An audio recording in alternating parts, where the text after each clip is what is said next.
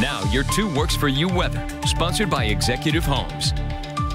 Man, I have a wonderful weekend on tap just for you. We're starting off with a little bit of fog that is breaking apart, which is good news.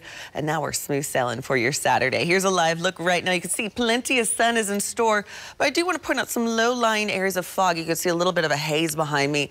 And so we're going to keep that around just for the next half hour tops, but that's about it. That was the only issue this morning. Now we're seeing 10s around, which meaning good to go. Plenty of sun. Hopefully this isn't blinding you right now. Let's go ahead and talk about these temperatures and cover some of that up. 44. Good morning, Tulsa. East winds right around 3 miles per hour. Dew points are in those 40s as well. And with that saturated air mass, we were seeing those areas of fog again breaking apart as we head into the remainder of the morning. 46 down in McAllister, 37 over in Poto. Seeing more 40 temps on here rather than 30s that we started off with this morning. We are at 34 here for Tulsa. Already a nice jump with those numbers. We're seeing that fog early on breaking apart. Lots of sun. Get out there. Expect a lot of people out and about enjoying this day.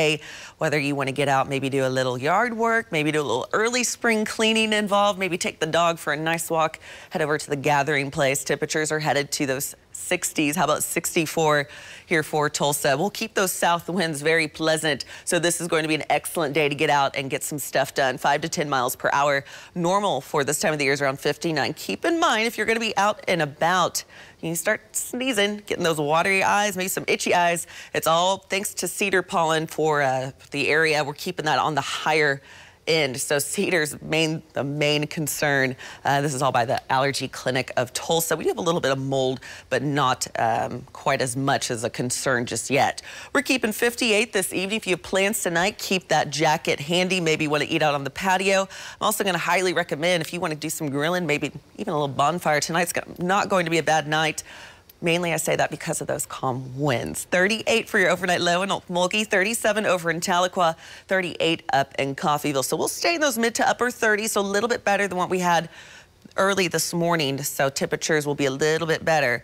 Now winds will start to pick up for tomorrow, and that's going to pick up these temperatures even warmer. Seeing those upper 60s, we are staying dry. Seasonal average again right around 59 degrees. We'll keep mostly sunny skies up until Monday. Tuesday, we'll get a few more clouds building in, and by Wednesday, our next round of showers and a few thunderstorms will be arriving. Now this is going to be a colder air mass that will be driving in, and so with that warmer air mass and that colder air mass, we're really going to keep a close watch for the potential for some stronger storms to develop. We're still a couple days away, so all eyes on this upcoming system. But for now, we're talking about what we're seeing. Here we go Wednesday into Wednesday evening into Thursday.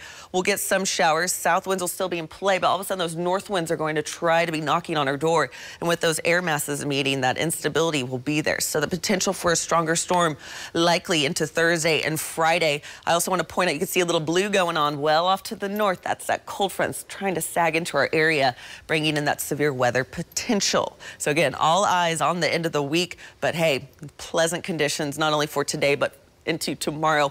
Winds will really start to pick up Monday into Tuesday ahead of that system. And by Wednesday, we'll keep those south winds gusting about 35 to 40 miles per hour. And that's going to push those temperatures into those 70s with the potential for a stronger storm to develop and a drop in those temperatures as we look towards the weekend next week. Brady.